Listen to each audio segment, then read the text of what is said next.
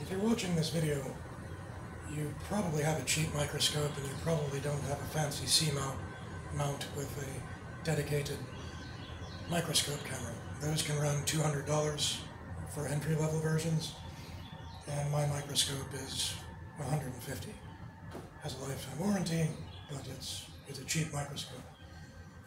And that's why I built this. Now don't let this scare you. This is the first version, which is, it's ugly. It's scary. Originally I had made 2 channels. The way this works, you set your phone here and adjust this shelf. The 2-channel was ridiculous. I don't know why, but sometimes I can be really stupid. I might be being stupid right now. The new version, which you'll see, is nicer. Just everything about it is nicer, and it only has 1 channel and it's not mangled. So the materials you'll need. But before we even go there, I watched a video. I was getting frustrated trying to hold my cell phone. I knew a lot less than I do now about microscopes, but I had no idea what I was doing. And I was looking for methods of holding a phone, using it as a camera on a microscope. And this young girl stacked a bunch of cups until they got high enough. She put the phone in, found the right angle, and just rested it on the optical tube. And it worked. That's neat. That's definitely an option in a pinch. I wanted something a bit more lasting and a dedicated device. So the materials you'll need, I used plywood. This is a bit more than 1/8 thick. It's a bit less than 3/16. It's nice plywood. I had it laying around as scrap, so that's what I used. A lot of people aren't going to have plywood laying around. So something that is ubiquitous, that you can find in any office store, Walmart, or dollar store, is a clipboard. This is not cardboard, this is particle board, and I'm certain this would work. So you could use this for your platform. You could even use cardboard, but you'd have to reinforce it with, say this was a piece of cardboard. You could reinforce it with popsicle sticks. And for your channel, you put them parallel, approximately the width of a little bit bigger than your bolt, or wider than your bolt, and glue them down, tape them, and maybe add a few additional popsicle sticks to provide rigidity to the cardboard. That would be the really cheap way of doing it. There's probably an easier and cheaper way altogether. This is what I thought of, this is what I've come up with. You will need, in my case, a fellow wingnut and a bolt. You'll need your backing, and you'll need some kind of tube. In my case, I often have a lot of scraps laying around. I had a scrap of steel tube, and I had a whole steel tube. I cut this first with a hacksaw, and then the second version I used a pipe cutter for. The tube, that's probably the biggest difficulty here, is the tube. But you have, I would recommend, if it's close enough, Schedule 20 PVC. It's thin, Schedule 40 is pretty thick and heavy. But in a pinch, you could even use a toilet paper or paper towel roll. And similarly, with the popsicle sticks, you could add rigidity to it, or you could simply epoxy it. Now, say this was a toilet paper tube. You would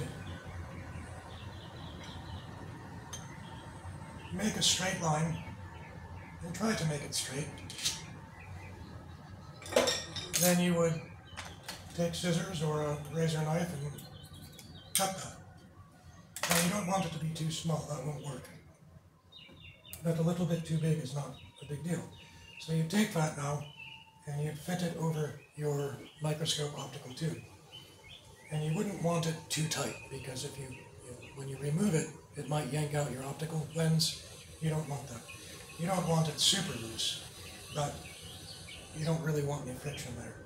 So you'd wrap that, get it to where it fits, and then tape it. I would use painter's tape for one reason. It's rigid and it's consistent. Duct tape is, it's bendy, it's nasty stuff. Painter's tape would work. And then once you have that stabilized and in the right shape, you could epoxy. Anyone can get a hold of epoxy. You can get 2-part, 1-part, or you could use popsicle sticks, whatever you want to do, but it's going to have to be rigid enough to support the weight of whatever backing material you use with your phone on top. So that's pretty much it. That's all we have is a wingnut bolt, backing material, a tube, and then, of course, epoxy. JB Weld it's always been my favorite epoxy, and that's what I've used here. JB Weld. It's a 2-part epoxy, very simple, equal amounts. Mix it. It takes a long time to cure them, so you have to have some patience. Now, one other idea, just for variety, because not everyone wants to do things this way. These are neodymium magnets, Harbor Freight neodymium magnets. Here I have an old handle to a grill spatula. I took off the ugly wood and added a very nice Coca-Cola handle. You drill holes approximately the depth and width of your neodymium magnets. You'd probably want to add an adhesive if you were really going to do this. I'm not. This is for illustrative purposes. And you'd inlay your magnets in there. Now watch this.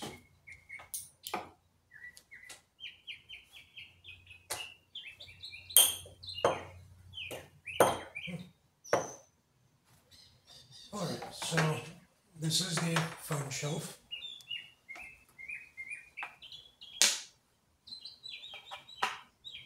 Now, because most of the time your mount or your phone is going to be at an angle, in my case it's about 45 degrees, friction already handles much of the weight, so you don't need anything super tough. But I have very smooth and fine control over how I align the phone with where would be an optical tube hole. So that's another option. I figured I'd show you that. It's one of those things that are so simple they're easy to overlook. But that's it. I'm going to get to it now. So if you're interested, stick around and we'll go through the basic process. Alright, now that I've cut out the shape that I want for my phone, and you'll notice that on many phones the camera is offset to one side or the other rather than symmetrically in the center. In this case, my back camera is facing toward the right. So I've made a faint outline of where I'm going to drill the hole, and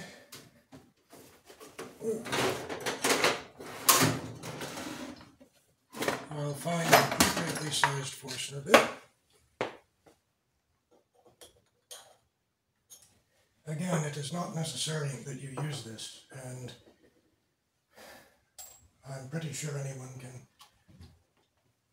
get the basic concept.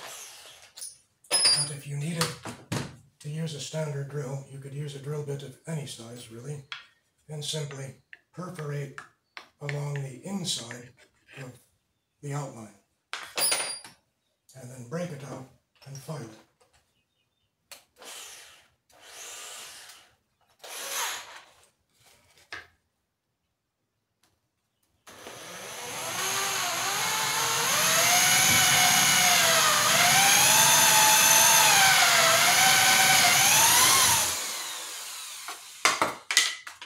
It's certainly quicker with the Forstner bit. Alright, so now that I have this hole, the next step is to, and remember, don't mix up your orientation. The pipe is going to be on the back side. So I'll clean this up a bit and epoxy that, but I'm going to wait until the very end, and that takes 6 hours to really be able to handle it, and I think full cure after about 12 or 16 hours. Now for those going with the channel method, you'll want to grab some kind of something that's going to allow you to make a straight line. And you can overdo this just so you don't have to go back and make more adjustments.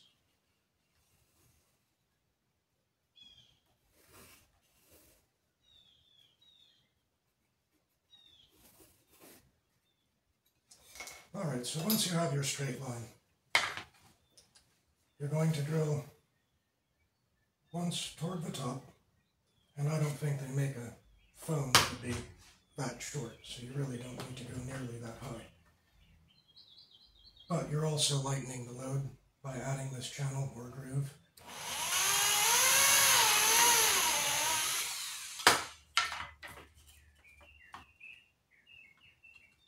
And for maximal compatibility, I would go reasonably far down towards the bottom.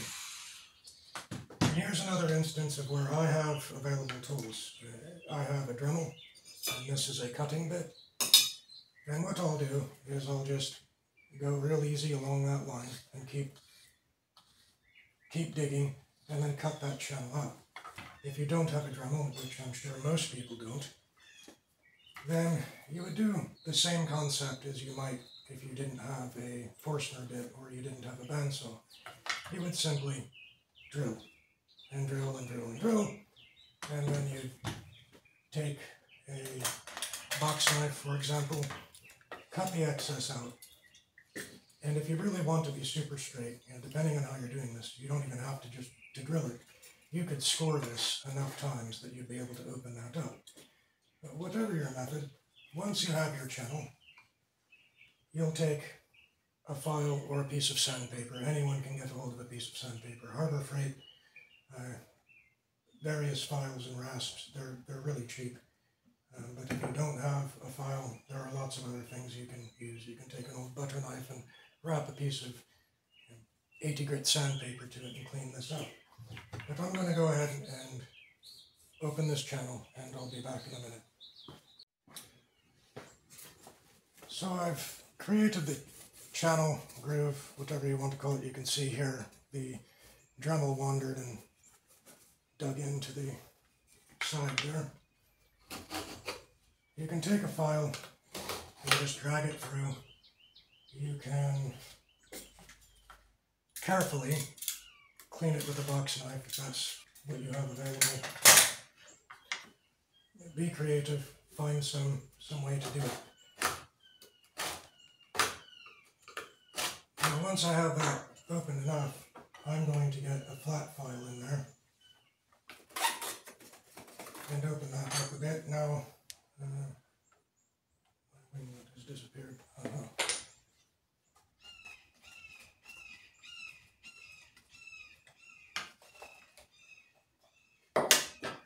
So you're going to need it at least as big as your bolt, at least as wide as your bolt. And it can be a little bit wider because it's going to be secured from the front and the back. I'm going to clean this up and I'll be right back. Now it's just after the passing of that Hurricane Helene, and it's hot as hell, very humid. So I've cleaned this. I've opened the channel wide enough that this bolt slides freely. I could probably do a better job. Now I will put the shelf in. See which side is the flat side. It was a bit too thick, so I thinned it out with a sander. That's it.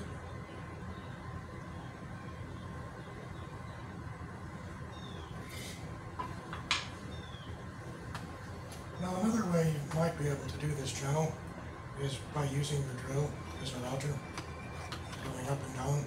That can be a bit unwieldy, but you can do it.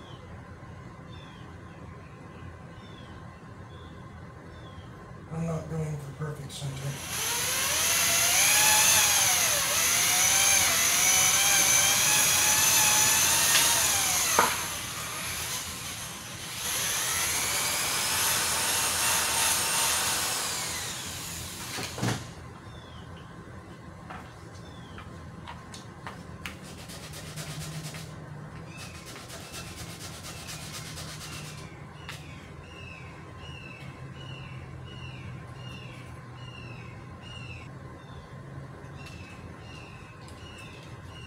Alright, so here it is.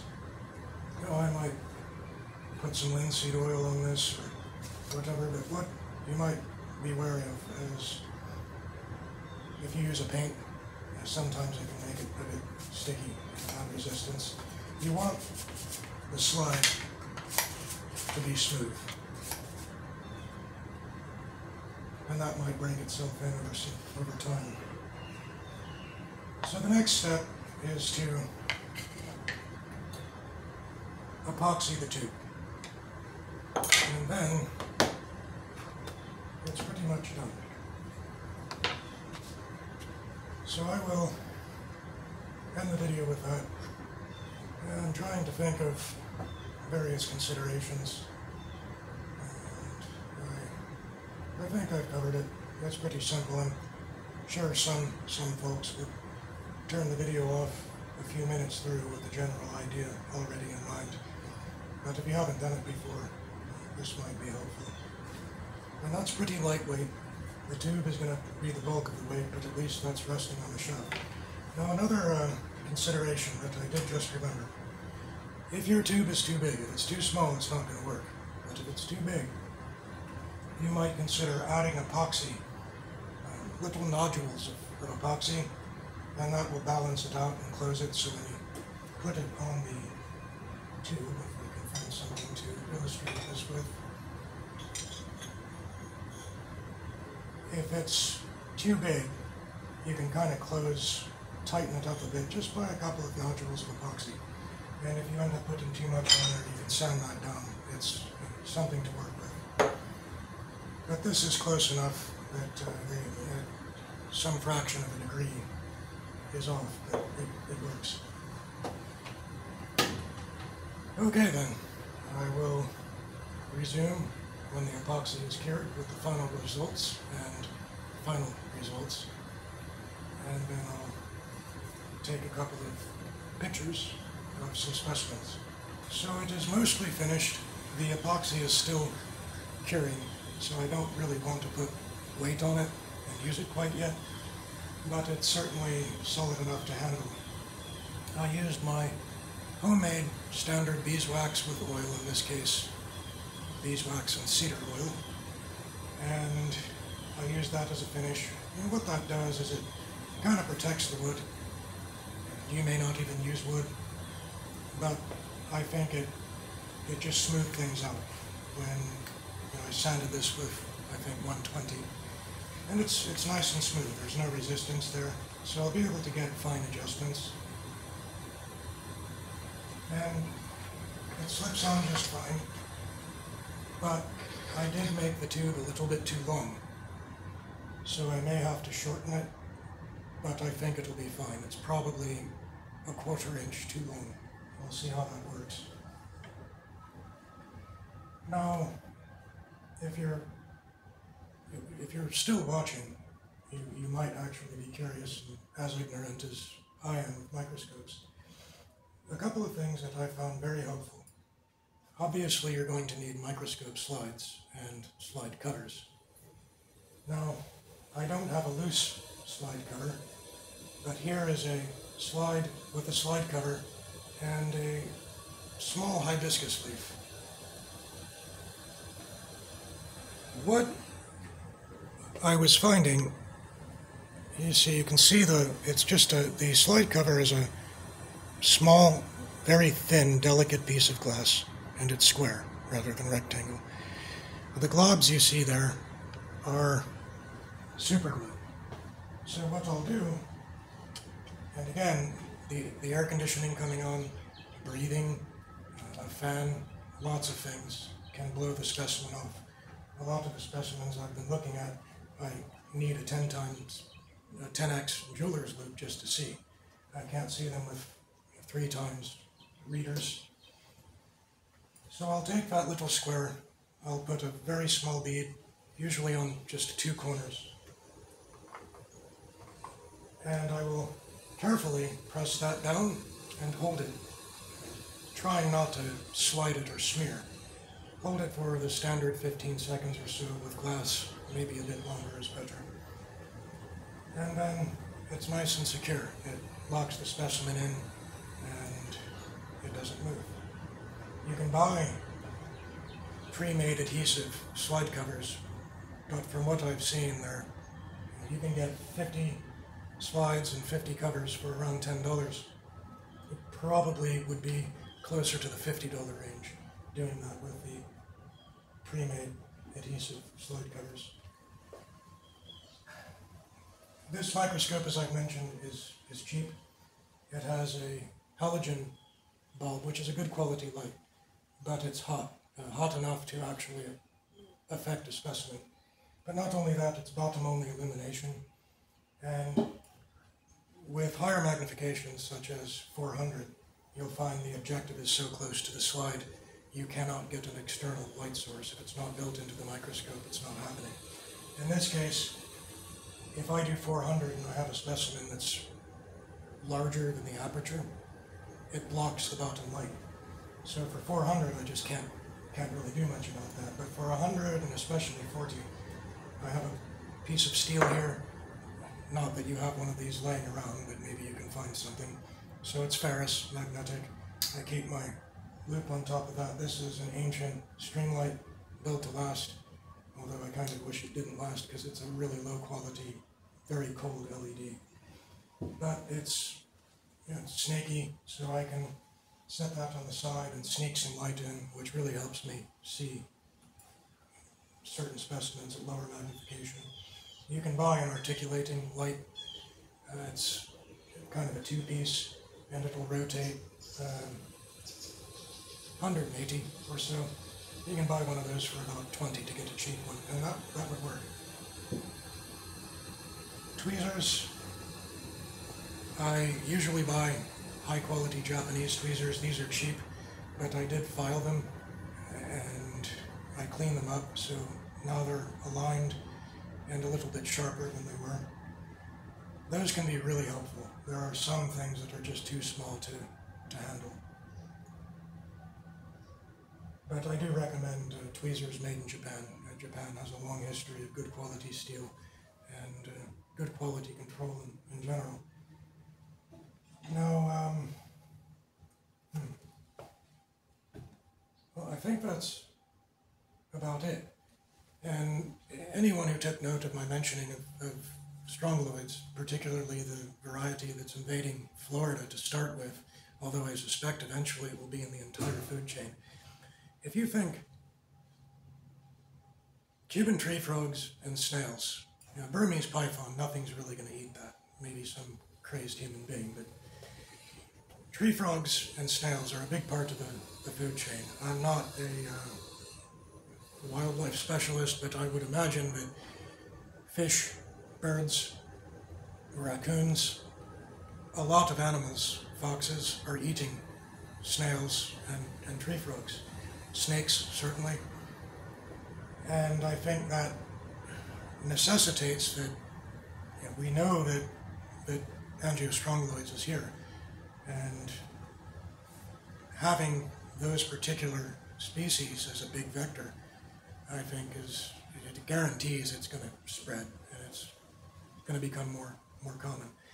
I don't know what species my cat had. I think if it was the angiostrongylus, he might still have them. He's tested negative 3 or 4 times since, so it seems that's been eradicated. But he did have strongyloides, so that's something I'm interested in, is taking specimens very carefully and analyzing them, and a lot of other stuff as well.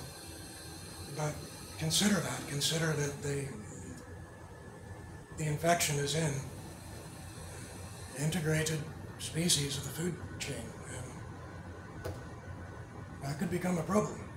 Right now, I don't know how prolific it is, but it will only increase. All right, enough of the spooky stuff. I will take a couple of photographs, and you can see the end results of this. And if you're satisfied with that, you can build one of these yourself. All right. Thanks for watching. Hopefully this has helped at least one person.